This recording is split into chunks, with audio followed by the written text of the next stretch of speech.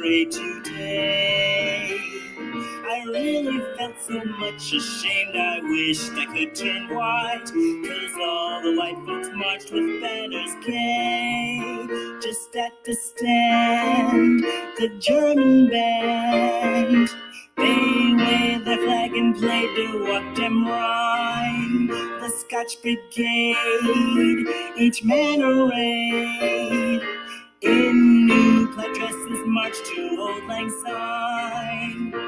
Even Spaniards and Swedes, folks of all kinds and creeds, had their banner except the coot alone. Every nation can brag about some kind of a flag. Why can't we get an emblem of our own? For Ireland has her harp and shamrock, England floats her lion gold, even China waves a dragon, Germany an eagle gold. Bonnie Scotland loves a this song, Turkey has her crescent blue. And what will Yankees do for the open white and blue? Every race has a flag but the coon. He says now I'll suggest a flag that ought to win a prize. Just take a flannel shirt and paint it red, and draw a chicken on it with two good eyes for eyes, and have it waving razors round its head. To make it quaint, you've got to paint a possum with a pork chop in his teeth. To give it tone, a big ham bone. You sketch upon a banjo underneath. And be sure not to skip just a policy slip. Have it marked for 1144. Then them Irish and Dutch, they can't guy us so much. We should have had this emblem long before. Ireland has her harp and shamrock, England floats her lion gold, even China waves a dragon, Germany an eagle gold. Bonnie Scotland loves a this song, Turkey has her crescent blue.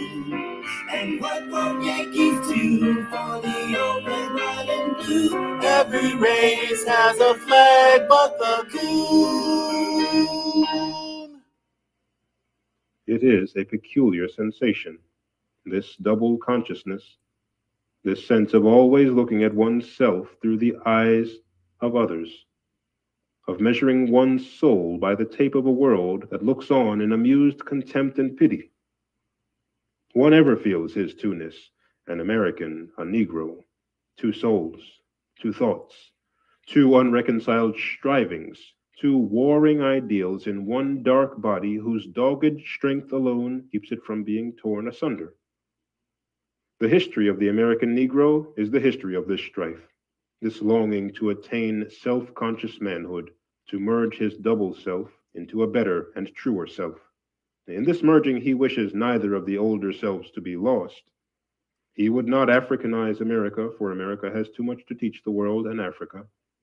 He would not bleach his Negro soul in a flood of white Americanism, for he knows that Negro blood has a message for the world. He simply wishes to make it possible for a man to be both a Negro and an American, without being cursed and spit upon by his fellows, without having the doors of opportunity closed roughly in his face. This, then, is the end of his striving, to be a co-worker in the kingdom of culture, to escape both death and isolation, to husband and use his best powers and his latent genius. These powers of body and mind have in the past been strangely wasted, dispersed, or forgotten. The shadow of a mighty Negro past flits through the tale of Ethiopia the shadowy and of Egypt the Sphinx, Through history, the powers of single black men flash here and there like falling stars and die sometimes before the world has rightly gauged their brightness. Here in America, in the few days since emancipation, the black man's turning hither and thither in hesitant and doubtful striving has often made his very strength to lose effectiveness, to seem like absence of power, like weakness. And yet it is not weakness. It is the contradiction of double aims. The double-aimed struggle of the black artisan, on the one hand, to escape white contempt for a nation of mere hewers of wood and drawers of water, and on the other hand, to plow and nail and dig for a poverty-stricken horde, could only result in making him a poor craftsman, for he had but half a heart in either cause. By the poverty and ignorance of his people, the Negro minister or doctor was tempted toward quackery and demagogy, and by the criticism of the other world toward ideals that made him ashamed of his lowly tasks.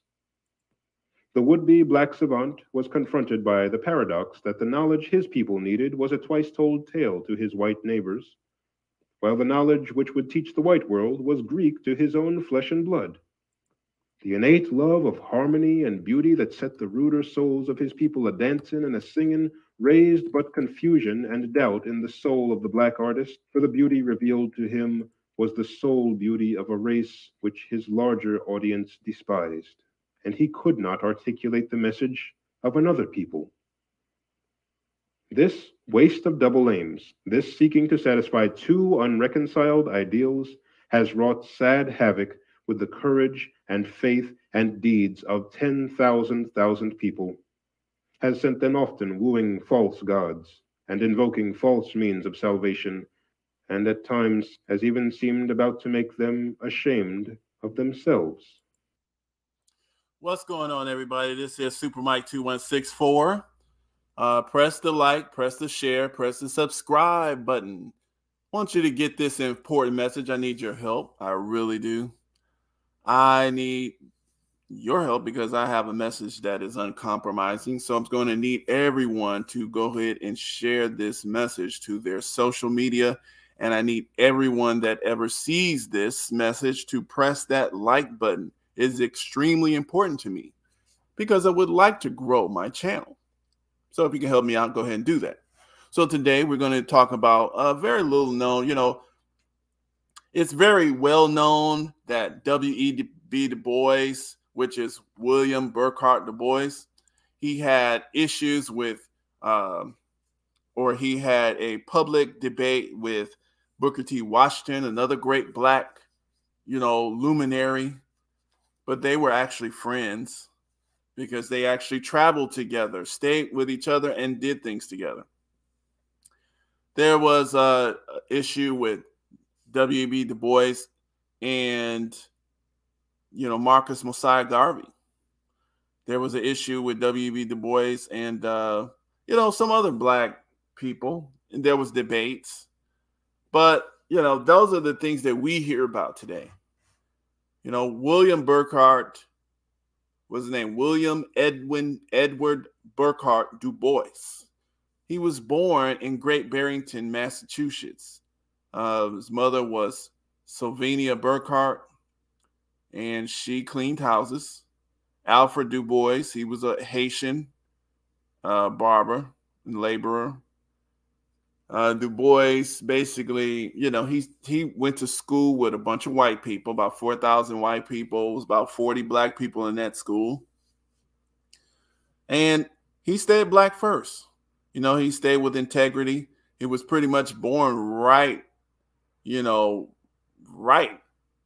like 3 years after the official end of enslavement. So he's born in like 1868. And he lived all the way up to 1963. So he was almost 100 years old. He was 95 years old. You know what I'm saying? So about 95 years old when he passed away. So he had a long life. He was extremely smart. He had a lot of experiences. He did a lot of battles. He made a lot of battles for the black man on the intellectual front. If you're looking at what's called the Eugenics Society, this is where we're getting into Lothrop Stoddard. These people are very smart, intelligent white folks, but a lot of times they're not really shown prominently. And this is a point in time he debated publicly in front of a bunch of black people. This this man is a white supremacist. He literally wrote the book about, and his book is called The Rise and Tide of Color. And the rising tide of color against white world supremacy. This man, Lothrop Stoddard, this white guy, he wrote that book. And both of these men graduated Harvard, very prestigious university. So very intelligent. But till that time, just like I played in the beginning, that music, you know, they had made it routine to tease the black man, you know, publicly. It was just routine to tease, belittle our intelligence, call us coons. This was an official word. Call us ignorant, you know, and basically had the entire world, you know, everybody has a flag but the coon. You see? Well, let's make them a flag. Let's get a chicken and draw it on there. No. Put a coon on there with a ham bone in his teeth. These are the type of things that United States, well, you know, they would routinely, you know, make fun of black people this way. So they definitely thought we were dumber than them. And on some things, yeah, we may not have had the experience, but mentally, as far as our mental faculties, no, we're definitely not dumber.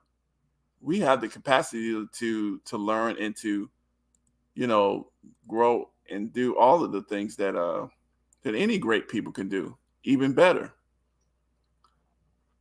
But let me show you guys this here. I'm going to share the screen. This here is Lothrop Stoddard. Hold on. Hold on a second here. Like I said, guys, press a like and share. Let's go ahead and get this all set up. So that's Lothrop Stoddard. You know, he likes taking this picture. This is a very prominent member of the eugenecist society. And the eugenics were a whole society of people that had planned on basically genociding or reducing or eliminating the Black American population, because we had become useless. Because once they didn't have slave purposes for us, they didn't know what to do with us. And so their whole objective was to eliminate us. So that's what they were trying to do. So here it is in 1929. Let's look at the, let's go ahead and start reading some of this here. I just want to show you some of the books that W.E.B. Du Bois wrote. Of course, The Souls of Black Folk. Let's do this.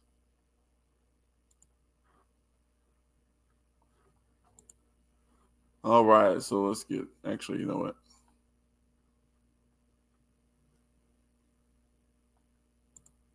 That's the wrong one.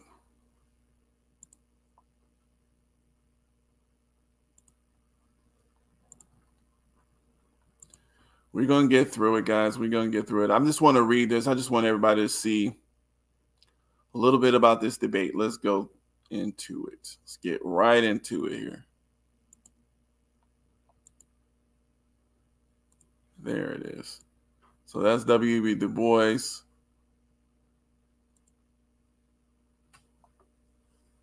Let's see. What book's this?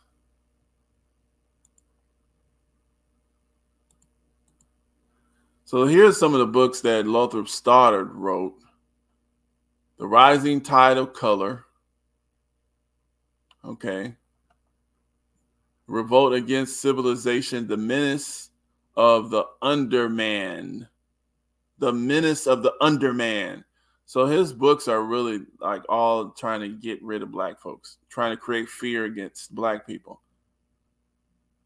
The Revolt Against civilization. Basically, black people could not be civilized. The new world of what? Islam. Okay. Lothrop Stoddard. He wrote about Islam. See, and they use, this man is prominent. They used his philosophies and they used them as guidance. The New World of Islam, guerrilla convict. Okay. The French Revolution, reforging America, racial realities in Europe. Those are the type of books that Lothrop Stoddard wrote. Let's see what.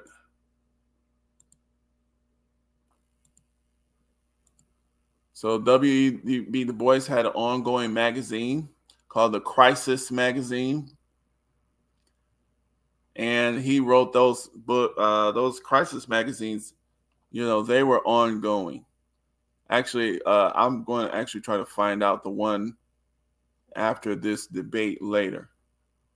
But let's read a little bit about this debate. Oh, shoot. You know what? I messed up. I should have. Anyway, we'll find out later. So in 1929, 700 people gathered in Chicago North Hall to witness a debate on the question, should the Negro be encouraged to cultural equality? Now, isn't that what we're taught? Equality. The affirmative position was argued by W.E.B. Du Bois. His opponent was Theodore Lothrop Stoddard, Harvard PhD, and author of dozens of popular articles and 22 books. During the course of the debate, Stoddard summarized the conclusion to which modern science had led him. Okay, and that sounds very much like William Shockley, and I did something on him before. He was also part of the Eugenics Society. So he was the next generation. After this was his father, this was his parents. Okay. I summarized the conclusion to which modern science had led him. Today, as never before, we possess a clear appreciation of racial realities.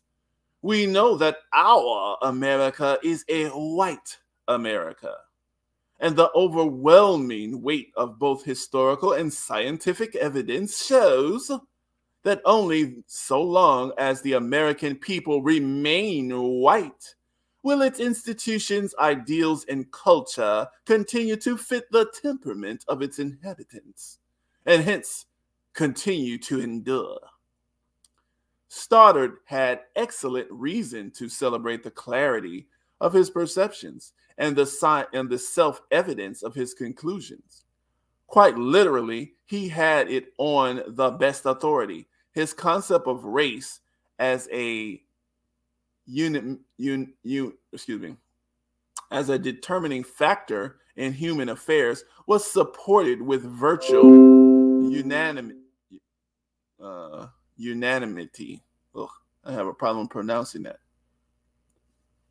By the leading figures in American social science, utilizing both professional and popular channels. Biologists, psychologists, and sociologists proclaimed with one voice the inherent and immutable inferiority of the black race. Okay? So this man and all of those scientists at that time, see, this is the problem with just accepting white science without dealing with it, without debating, with no questions. You know, these people, they will come up with stuff and then they will confirmation bias each other. And it'll stay that way. Okay? So that part was there. Let's look at this part. Now, this guy in the New Yorker, they had this, now the Nazis actually used the material from Lothrop Stoddard. They actually used his material. So, and we get out of that. They actually talk about his predecessor, which was this guy was named, hold on a second, Grant, Madison Grant. So about 40, okay, let me see. Now in the Bronx Zoo, about a 40-minute walk is away from the Bronx Zoo. In 1912, it was called the New York Zoological Park, and it was run by a patrician named Madison Grant from an old New York family. Though he and Dubois lived and worked within a few miles of each other for decades, I don't know if the two ever met. As much as anyone on the planet, Grant was Dubois' natural enemy. Grant favored a certain type of white man, which is the Nordic type. And this is what Whoopi got in trouble for. Grant favored a certain type of white man over all other kinds of humans on a graded scale of disapproval, and he reserved his vilest ill wishes and contempt for blacks. Okay, so they definitely hate blacks worse than others, but of course they want the Nordic type white man. And this is also in this book that Lothrop Stoddard wrote. As Du Bois would have remembered, in 1906, the zoo put an African man named Ota Benga on display in the primate cages. So they literally put a black man on display in the primate cages. Ota Benga belonged to the tribe of pygmies whom the Belgians had slaughtered in the Congo.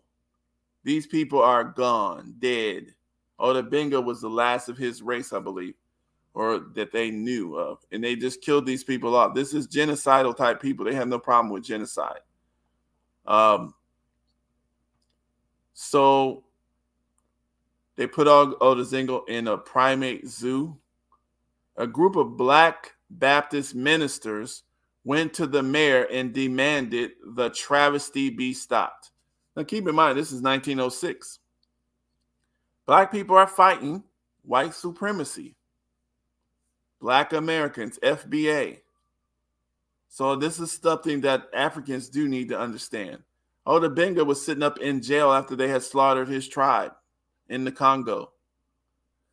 Black Baptist ministers went to the mayor, demanded the travesty be stopped. The mayor's office referred them to Grant, Madison Grant, which is the racist, who put them off. He said later, said that it was important for the zoo not to give even the appearance of having yielded to the minister's demand.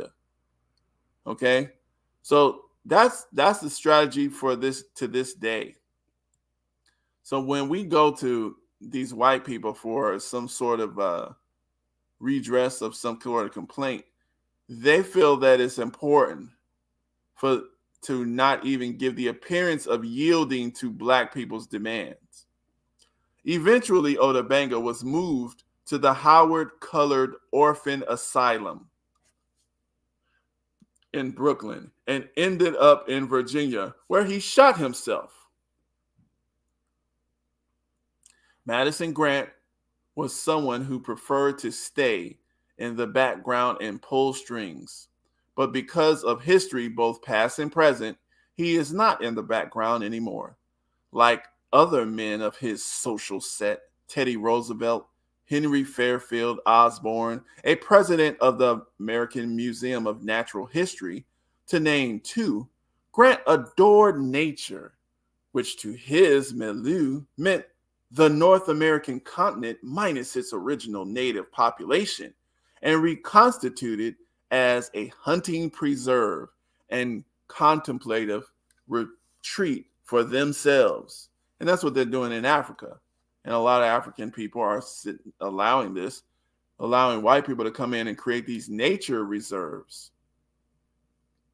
This is what they're doing. And, minus the people. Get rid of those Maasai. Get rid of those Nilot people. Get rid of, all these other people, these so-called humanoids to them. So the passing of the great race is probably why it became one of the most famous racist books ever written. So I'm skipping ahead here.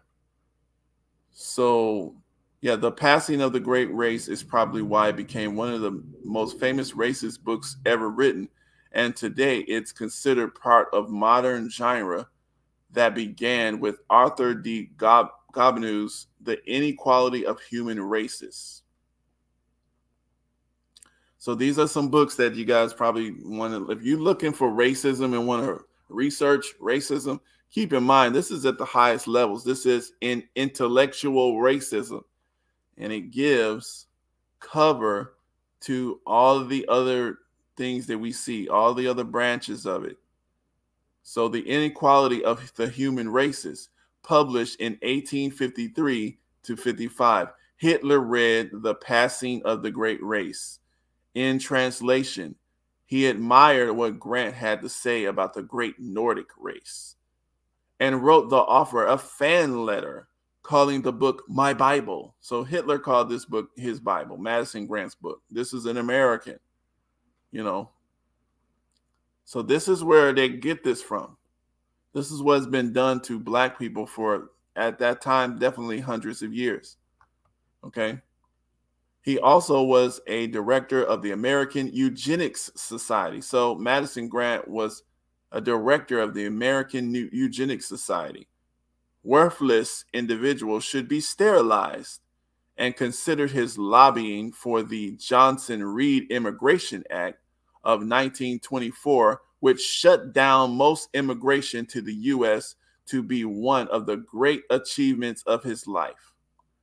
So this is something that especially black Africans need to understand, that, you know, Madison Grant's lobbying for the Johnson-Reed Immigration Act of 1924, which has a racial integrity clause in it. That's the reason why y'all wasn't coming over here until they updated that Immigration Act in 1952. And then in 1965, that eliminated that racial restriction because of black people who lobbied for that. All the civil rights organizations and the Black Power Pan-Africanist organizations. So let's go down. I want to go right to the debate part. All right. So the legacy of Madison Grant. Okay, so they start off with Madison Grant. Now we want to get to, in March 1929, the Chicago Forum Council, a cultural organization that included white and black members, announced the presentation of one of the greatest debates ever held. According to the forum's advertisement, the debate was to take place on Sunday, March 17th at 3 p.m. in a large hall on South Wabash Avenue. That might be the Final Call building. I don't know. The topic was, shall the Negro be encouraged to seek cultural equality?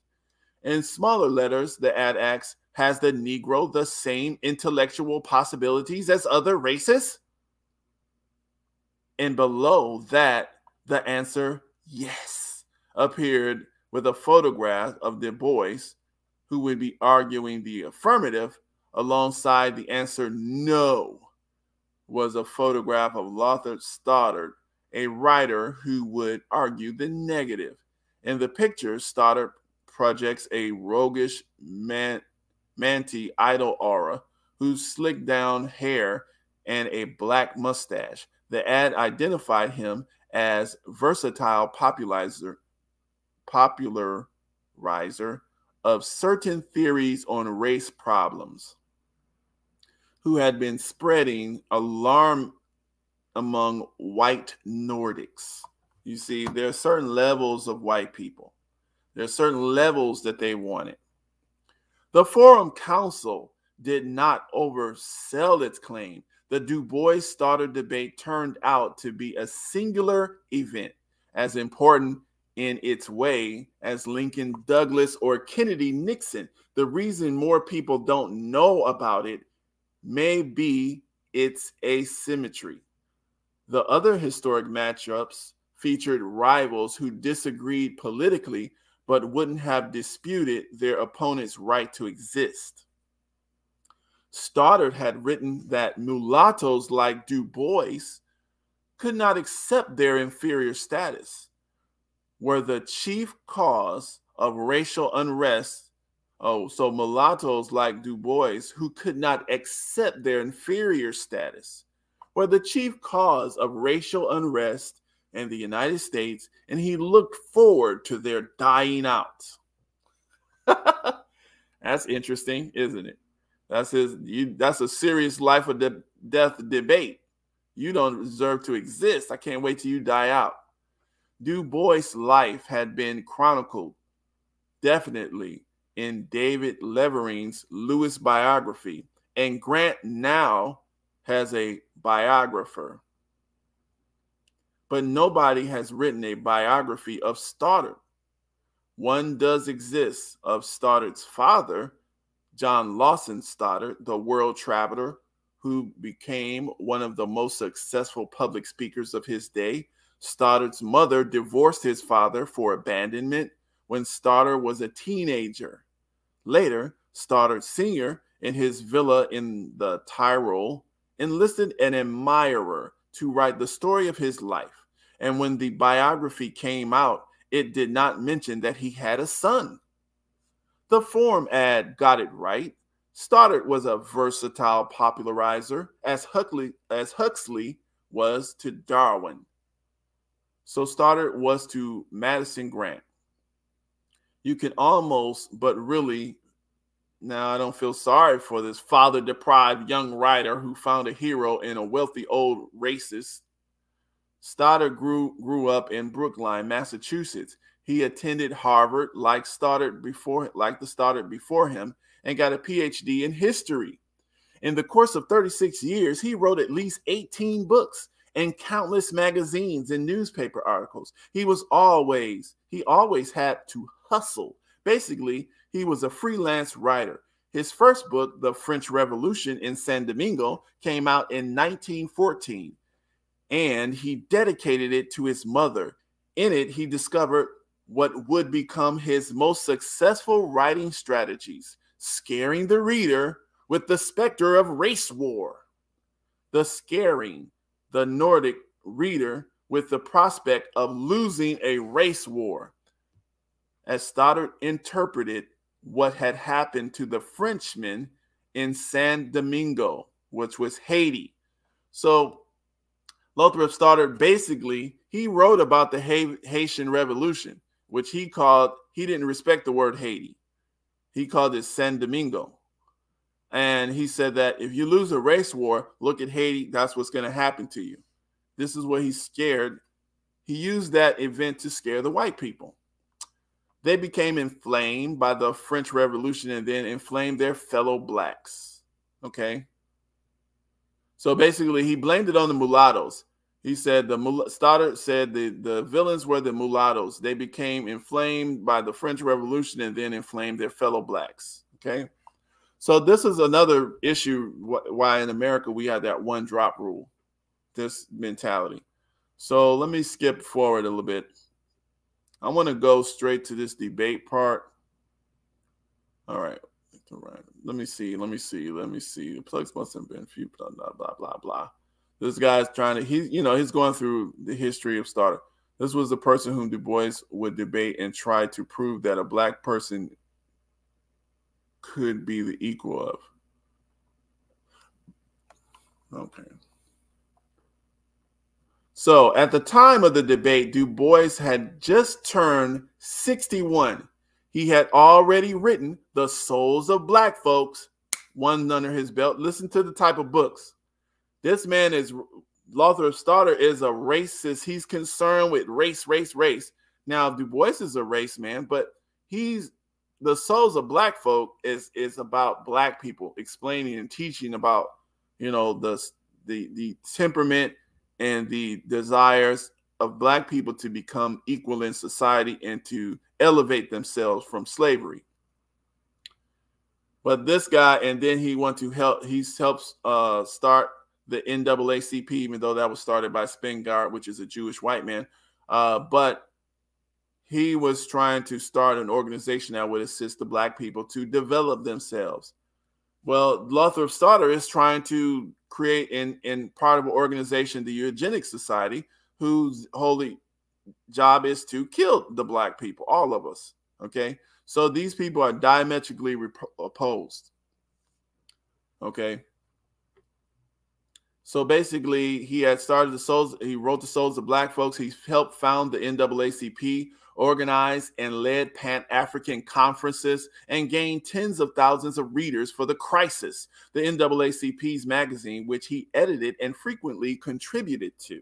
Like Stoddard, he had a PhD in history from Harvard. He wore a modest mustache, stood barely 5'6", and smoked Benson and Hedges cigarettes. Despite being often on the road and under plenty of stress, he lived for 34 more years. Stoddard admitted to reading Dubois's books and once went so far as to say that he treasured them in his library. He seems to have been taking kind of negative inspiration from Dubois. On the first page of The Souls of Black Folks, published in 1903, Dubois wrote, "The problem of the 20th century is the problem of the color line." On page 1 of The French Revolution in San Domingo, Stoddard wrote in 1914, "The conflict of color bids fair to the fundamental problem of the 20th century." In The Rising Tide of Color, he cites Dubois to the effect that the colored peoples of the world are getting tired of white domination and will soon rise up. Okay, so that's another issue today. This is the reason why Black people do not want to be associated with colored. We're not people of color and colored people, because that lumps us into everything, you know, and that's just way too much, you know, every group has their own thing. Okay. The Chicago debate happened in this way about a year and a half earlier. The magazine, The Forum, had asked Stoddard and Alan Leroy Locke, the Black writer, philosopher, and founding figure of the Harlem Renaissance, to write on the subject, "We Shall Give the Negro Cultural Equality." The magazine also asked the two to read their pieces live on the radio. But then Locke, recovering from an unhappy affair with Langston Hughes, that's interesting, went to Europe, and by September 23rd, 1927, the day of the broadcast, he had not returned. Dubois agreed to fill in. What he said on air, elaborating on what Locke had written, must have been good, because the Forum's editor told him that the debate was a corker. And the consensus was that Dubois had won. The Forum Council organizers then suggested holding the debate again before a paying crowd. So the debate must have been so good, and they wanted to take this show on the road. Stoddard had to have known that the audiences would be mostly Black. Home field advantage would be to Dubois. Why did Stoddard agree? Like any author with books to sell, he probably thought he could use the publicity. He had two new ones, The Story of Youth and Luck, Your Silent Partner. Also, Stoddard probably believed that he could overawe any audience of Blacks. He had denied being a member of the Ku Klux Klan, but endorsed its tactics passionately in his books. And in 1926, he gave a lecture before 2,000 at Tuskegee University in Alabama, informing them that the Nordic race was superior, non-whites, and that for the good of all races, the world must continue to be governed by white supremacy. A black newspaper reported that the students sat awe-stricken during the address, which terminated without any applause. Dubois, a realist, wondered if Stoddard would show up. In the letters to Fred Atkins Moore, the director of the Forum Council, Dubois asked if they should line up an alternate. This man ain't gonna show up. He suggested inviting an egregiously racist senator like James Thomas Heflin of Alabama. He would be a scream, and you would clean up if you can get a hold of him. But Stoddard made positive noises about his plans to be there. He and Dubois agreed in advance on the topic. It was decided that Dubois would speak first. Tickets for the debate sold for 50 or 75 cents. The crowd numbered 5,000, 4,000, or 3,000, according to different counts. Dubois, in a letter to his wife Nina, said that hundreds could not get in. The Chicago Defender, the leading black newspaper, ran a photo that showed a packed hall, floor seating, and a wraparound balcony with an American flag draped stage. It was a great occasion. Dubois wrote to Nina. So Moore opened the program by telling the audience that the Forum Council itself takes no stand on any questions whatsoever. That is, the question of whether black people were inferior to whites and therefore not entitled to full equality remained open. Moore himself was white. He asked the audience to refrain from applause. Then he introduced Dubois, one of the ablest speakers for his race, not only in America, but in the world, the whole wide world, said Stoddard, whose books and writings and speaking have made his views known to many hundreds of thousands of people, both in this country and abroad. Dubois must have been something else. Dubois steps to the lectern. He begins by asking what exactly Negroes are. Wow, that's interesting. Boy steps to the lectern. He begins by asking what exactly Negroes are. What cultural equality is, and how anyone can be encouraged to seek it. He asks why Negroes or anybody else should not be encouraged to seek cultural equality. He allows that maybe in the past Negroes couldn't have reached it, but since emancipation, they have come wonderfully far, an accomplishment that has few parallels in human history. So that's very positive that Dubois is talking about at that time from his view of how far black people had come since slavery. For this, they had expected to be applauded, he says. But instead, white America feared them and said their advance threatened civilization, as if culture was some fixed quantity, and Negroes having more of it would mean less of it for others. Dubois points out that such a view imagines culture as if it were material goods, the best of which belong to only the few who have leisure to enjoy them. Then these people began to see the universe as made specially for them and elect themselves as the chosen people. And then they think that if the darker races come forward, they are going to spoil the divine gifts of the Nordics. But there is no scientific proof that modern culture came from Nordics or that Nordics' brains are better. In fact, Dubois says the proofs of essential human equality of gift are overwhelming. He says that if Nordics believes themselves to be superior and do not want to mingle their blood with that of other races, who is forcing them? They can keep them themselves if they wish. He begins to thunder.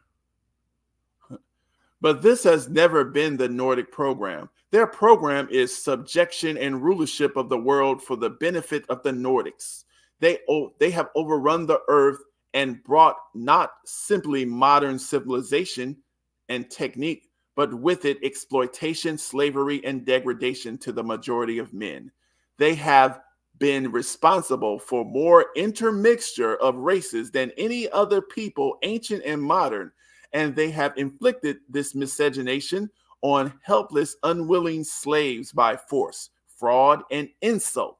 And this is the folk that today has the impudence to turn on the darker races when they demand a share of civilization and cry, "You shall not marry our daughters." The blunt, crude reply is, "Who in the hell asked to marry your daughters?" Dubois was getting them. Dubois says that what black, brown, and yellow people, he's speaking for everybody, but whatever. Dubois says what black, brown, and yellow people do want is to have the barriers to equal citizenship torn down. The demand is so reasonable and logical that to deny it is not simply to hurt and hinder them, it is to fly in the face of your own white civilization. He scores the senselessness of the racial categories in which a mixed person of race like him, a person of mixed race like himself, could easily be considered a Nordic as a Negro. The hypocrisy gets worse. He says, when America, a great white nation with a magnificent plan of salvation, tosses out Christian behavior in dealing with issues of race, the attack that white people themselves have made upon their own moral structure are worse for civilization than anything that anybody of Negroes could ever do. So he was getting torn up. Then he asked the world of white supremacy a practical question.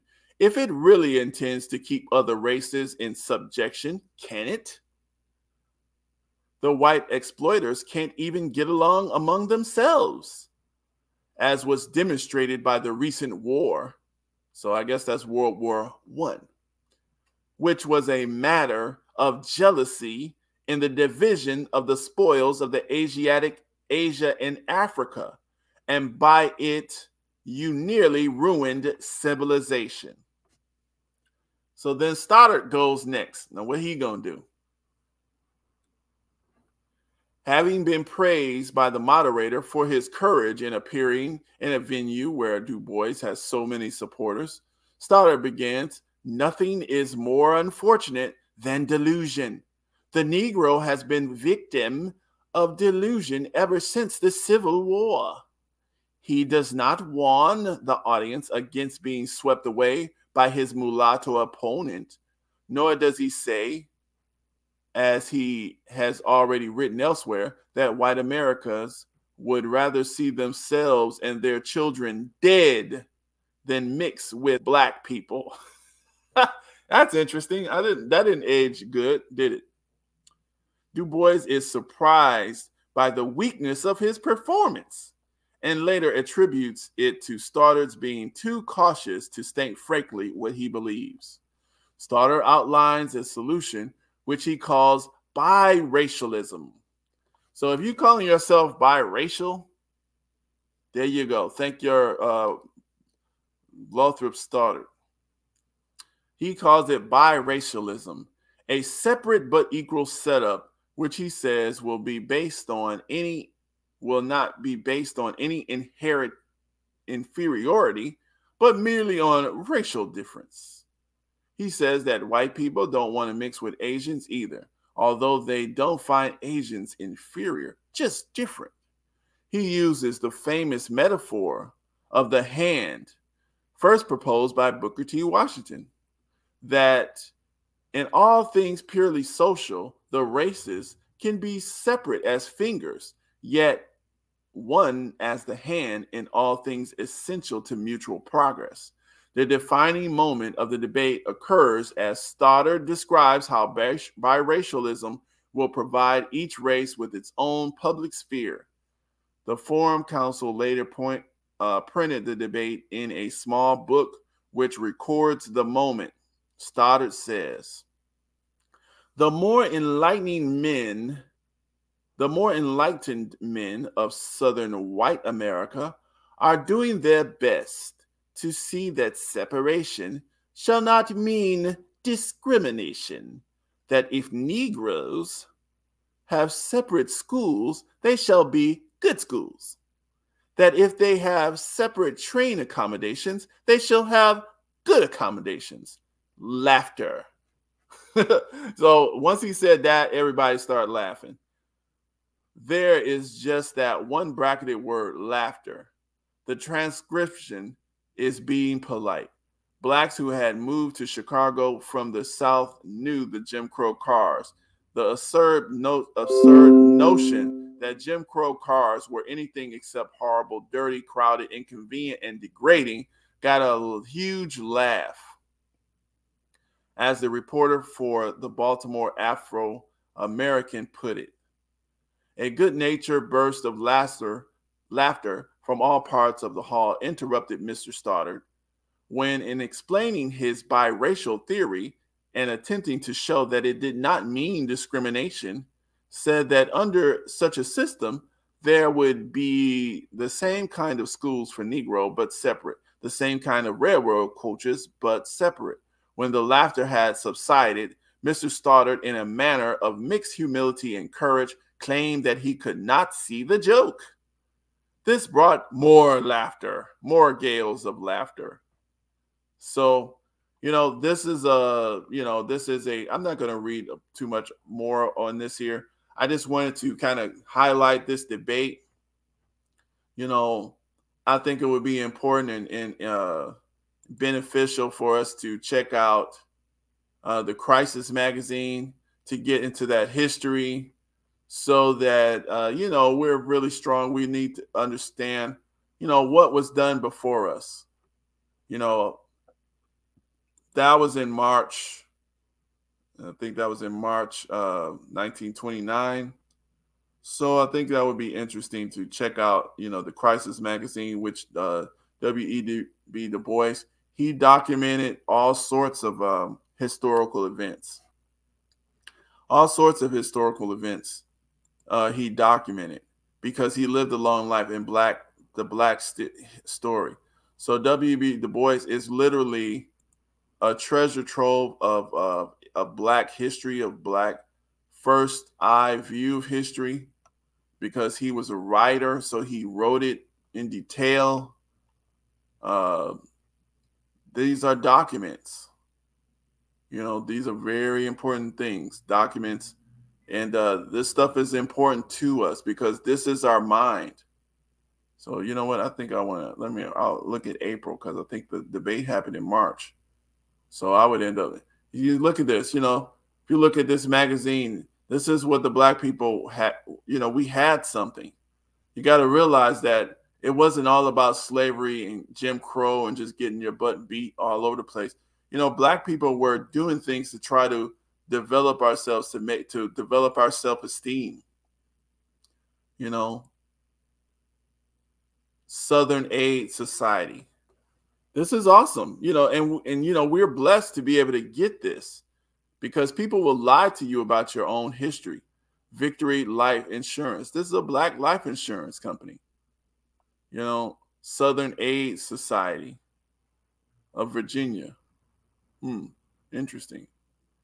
Black people were insuring each other, helping each other, businesses. Wow, 70,000 is still needed by Yankee University. So wow, look at this. Walter White's new book, Rope and Faggot. Now, I actually seen, oh, you know what? This was actually quoted in, this book was quoted in Message to the Black Man by the Honorable Elijah Muhammad. I read that when on my Video Nation. So I was looking for this book, but I couldn't find it. But this is interesting. So yeah, like I said, these are some stuff that Black people, we need to make sure that we teach ourselves, teach our children, and make sure that we understand, you know, these sorts of events in history. And that's it. Peace out, guys.